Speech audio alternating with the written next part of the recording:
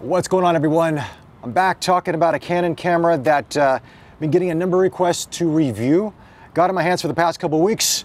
Here it is, the little brother to the R5, the Canon R6. Like always, big shout out to Canon Singapore for helping us with the camera and the various lenses we have for this review. However, these are my thoughts only. Let's talk about the R6.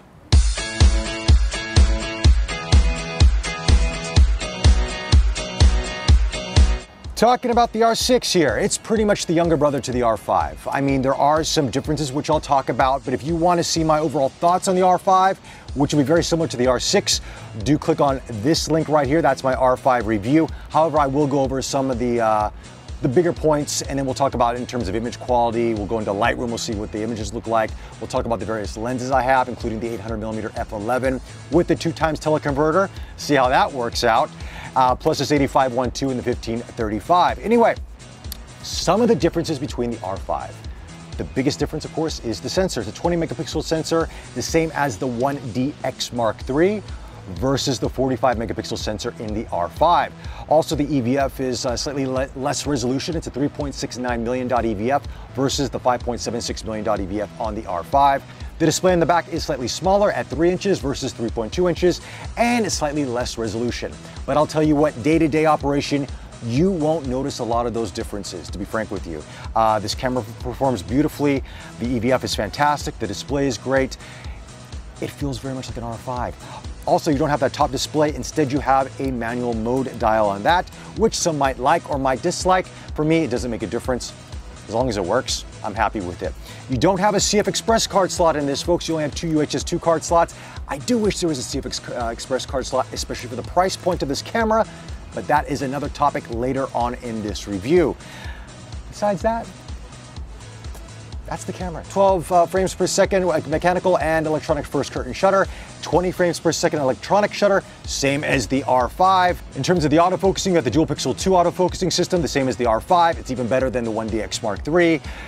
So you've got all those bases covered. That fantastic animal tracking everyone's talking about, it's in this as well. You know what, to be frank with you, I'm just gonna sum up this review really quick. I'll go into all the details in just a second, but here, the camera works. It just works. I'm not gonna talk about video in this review because there's about 5,000 videos that do that same thing, and they all say the same exact thing. It overheats at times. Yes, I wish it was this, I wish it was that. Let's wait for more update from Canon, so I'm not gonna talk about it. This is all gonna be about photography because guess what? These cameras, they take great photos. Canon might not tell you that, and a lot of reviewers might not tell you that, but I will tell you that. This takes great photos. Now, let's talk about what it's like to use.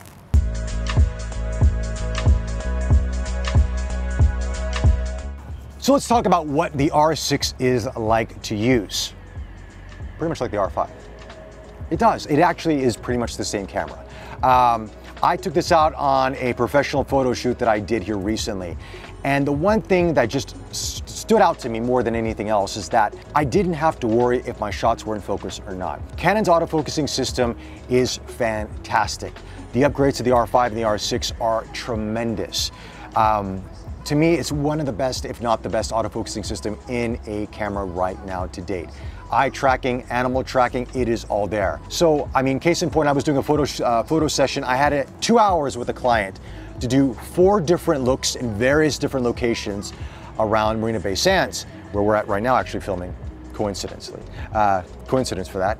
And, you know, you need a camera that works when you need it to work, that can lock on focus, that can get the shot that's tack sharp, and then you can move on. And that's what this camera did. I used one lens only. I had a few lenses with me, but I only had the 85-1.2, and it stayed on the camera the entire time. This lens, I've talked about it in my previous EOS R review. I'll talk about it again. It's phenomenal. This is, to me, one of the best 85mm lenses on the market, hands down. At 1.2, it focuses really quick on the R6. It's exceedingly fast. You don't need to worry about any slow focusing on this at all. So if you have the EF version of the 85 and you're thinking, is the RF gonna be that slow? No, it is lightning quick. And the images out of this are fantastic.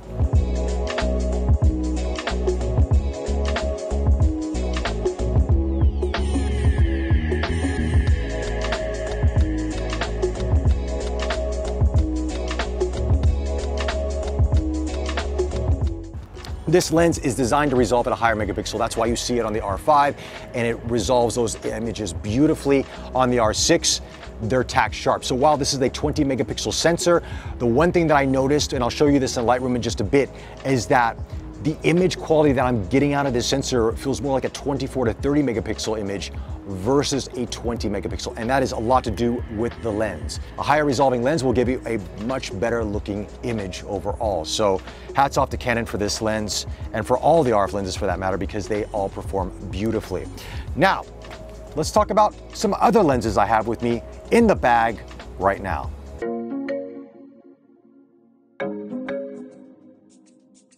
So here I'm going to talk about my new vlogging lens, because we all need an 800mm vlogging lens, right? For that really up close shot. I'm joking. You're not going to vlog with this. This is the 800mm F11 lens. This and the 600mm were recently launched. I got the 800mm because I'm going to do some bird photography, which I'll show you in just a bit in the Lightroom portion of this review. This is a very budget-friendly 800mm lenses, because most of the times when you buy any sort of super telephoto lens like this, you're going to have to sell off a kidney on eBay, right? But not the case. Canon understands that kidneys are very valuable. We might not want to sell them on eBay. We want to keep them in our body, so they decided to come out with an F11 variant of this. So you're probably thinking to yourself, F11, can I even use this lens? And you can. You can actually use this lens at F11. You get some great bokeh out of this. It's fast focusing. Now, I do have to let you know that the focusing box is not the entire sensor, okay? It's a small box. You see it through the EVF. So this is more of, I would say you've got about a 35 to 40% focusing area. It's in the center of the frame. It's not a deal breaker. It's just something you need to take notice of. But if you're doing any sort of wildlife photography or anything else, you want that animal or that subject, or if you're doing sports photography, in the center of the frame. So if you want to crop around it, you can do so versus it being in the far left or the far right or the top and the bottom. So in that regard, it makes perfectly sense. You also have a stabilizer on this as well. So with the stabilizer in the lens and in the camera body, you have the 8 stops of image stabilization throughout the R6, the same as you have on the R5. And the image stabilization on these R system cameras are fantastic. Some of the best, if not the best, I've used on any camera system to date. So you gotta give Canon a tip to the hat on that one, because while the EOS R didn't have any sort of image stabilization, or neither did their other cameras for that matter, when they did bring it in, they did their homework, and it's really good on this camera. Okay, so in terms of using this 800mm F11, you've probably seen it. It's odd. You turn it, pull it out, lock it, and there's your lens. This is very lightweight. While there is a tripod mount here, you can do this handheld, no issues at all. This is not a nighttime lens, folks. If you want to use this at nighttime, you can, but it's at F11, so your ISO is going to be cranked up all the way. This camera can do up to 102,400 ISO. I would never shoot at that number, but 10, 12, maybe 20,000 ISO, you're going to get some somewhat decent images out of this camera. But again, to each their own. At F11, you're really pushing it. So you want this at daylight or even slightly overcast, what we're using right here, it's relatively good. If I drop the shutter speed down to about 1 over 60, I can get a very low ISO. Again, but with the image stabilization on this camera and lens, it actually works relatively well. Okay, I also have the 1535 with me, but you've seen the 1535 all the time. I'm not gonna really talk much about it. Let's go into Lightroom. Let's see images with the 85-1.2, the 1535, and this 800 F11 with the 2x teleconverter. I have that in the bag as well. All right, everyone, we are now in Lightroom taking a look at images from the R6, the RF 85-1.2, as well as the 800mm F11 lens. In addition, I did also use the 2x teleconverter to show you those sample images in just a bit. First, let's talk about the RF 85-1.2. One of my favorite 85mm lenses, hands down. At 1.2, it focuses fast, it's sharp, it's got great fall off. It's a fantastic lens, folks, but it's a very big lens. Here's a photo shoot I did with Joseph Schooling, who's an ambassador for Hugo Boss in Southeast Asia, as well as Singapore's first gold medal winner in the Olympics. And I had 4 looks I had to capture with him in less than 2 hours. We were able to do it. Eye tracking, good camera performance, and good lenses help a lot. Case in point, here's an image I took with him. 85-1.2.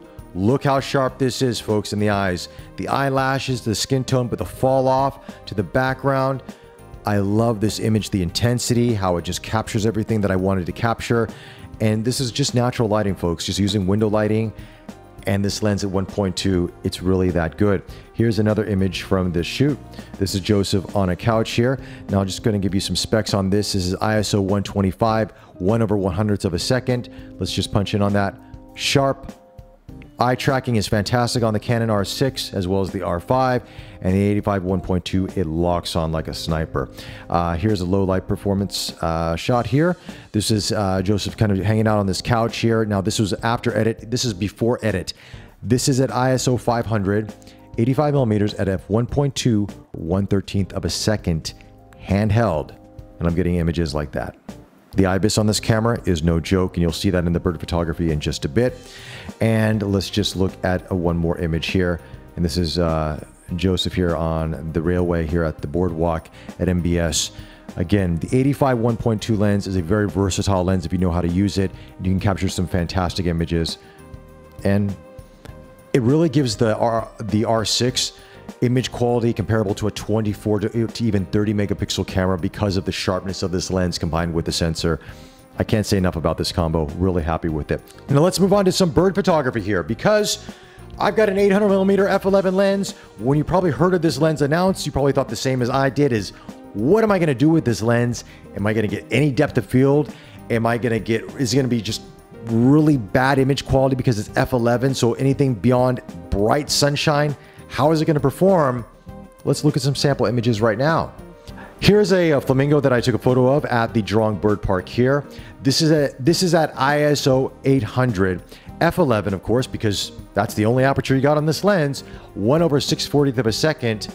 Animal eye tracking, doesn't matter what bird it is, the camera picks it up. And look at this, it's sharp. Look at the feather, look at the detail at ISO 800, and look at the depth of field on this. Now, yeah, of course, I was quite a bit of distance away to capture the flamingo in frame because it's an 800 millimeter lens, but look, it looks good. For this lens that is very inexpensive for 800 millimeters, performed beautifully. Here's some other sample shots. Now, here's another bird here. I don't know the name of this bird. You can tell me what it is in the comment section if you do know it. But I wanted to capture this bird, this eye, and of course we got the leaves here. The animal eye tracking just locked on like a sniper. ISO 1250, 1/100th of a second with an 800 millimeter lens, folks. I'm hand holding this. IS in the lens, IBIS in the body. You're getting some fantastic image stabilization. Let's punch in on that. Again, this has been edited. This is before edit, after edit. I want to kind of, you know, make the reds a little bit more prominent, the yellow, the greens. I mean, I'm really happy with this image. Look at the detail you're finding here in the feathers. Handheld, folks. ISO 1250. Okay. Here is a ringtail lemur here at the bird park. ISO 2500, f11, 1/500th of a second. Look at this. I'm happy with it. You know, this is after edit. Here's before edit. Look at the detail on this. This is pretty impressive for ISO 2500, but look at the depth of field on this. Again, I'm really liking how this lens performs. Here's another bird. I have no idea what this breed is, but look how sharp this is. Look at the beak here, the eye, ISO 800, 1/200th of a second. Just the detail is really phenomenal that you're getting out of this. Now, we've got here, this image right here, ISO 800, 1600 millimeters, f22, 1/100th of a second. Handheld, animal eye tracking. I'm happy with it. Now, when you are using a teleconverter, your image quality will suffer a little bit. It's not going to be much, but you will see a difference in image quality from using the lens with and without it, okay? But again, for a lens that is below $2,000 for Singapore pricing, with a 2x teleconverter on it, to get this kind of image quality, I'm really happy with it. Here's another image with that 2x teleconverter on this. Look at this. Animal eye tracking comes into play, the detail, the feathers, the beaks. Here is before edit, after edit, before edit, after edit. Happy with the image. Here's another one for you as well. Before and after. Again, edits are personal preference. You might like or dislike, but just want to kind of highlight that for you. Look at this image. ISO 12,800, 1/320th of a second.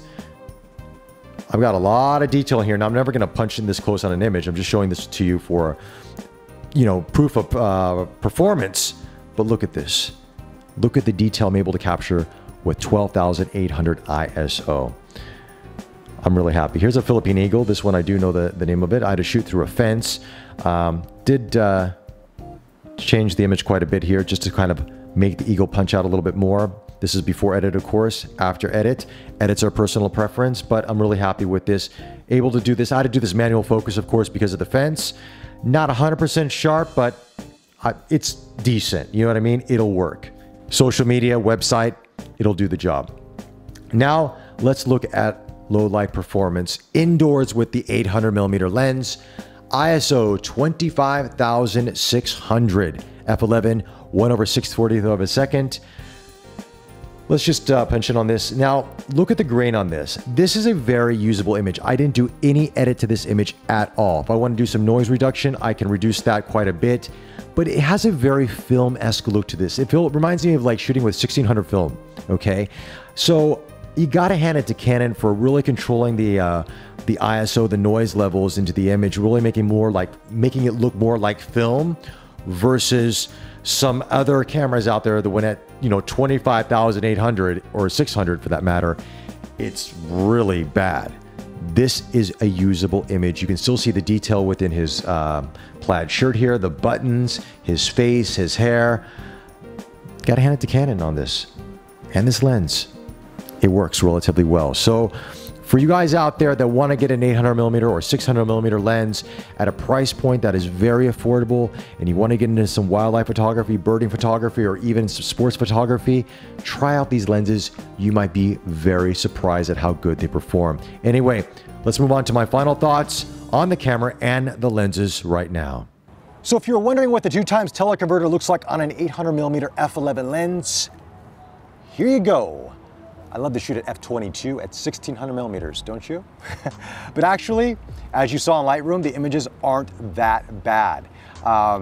This is a very budget-friendly way to get maximum telephoto images. Of course, I would love to have it f2.8, but then the size of this setup would be, I would need Kai Hong to stop filming and help me carry the lens around because it would be that heavy. But overall, my thoughts on the R6 is, it's just a camera that works. And that's the one thing that always stood out to me. It just works. The image quality out of the 20 megapixel sensor is fantastic, especially paired with the RF lenses. It's fast, the autofocusing is really good. And like I mentioned in my R5 review, it's about a firmware update or two away from being better than anything else on the market when it comes to autofocusing. It really is that good. Canon has just done a tremendous job. The IBIS in this camera is great.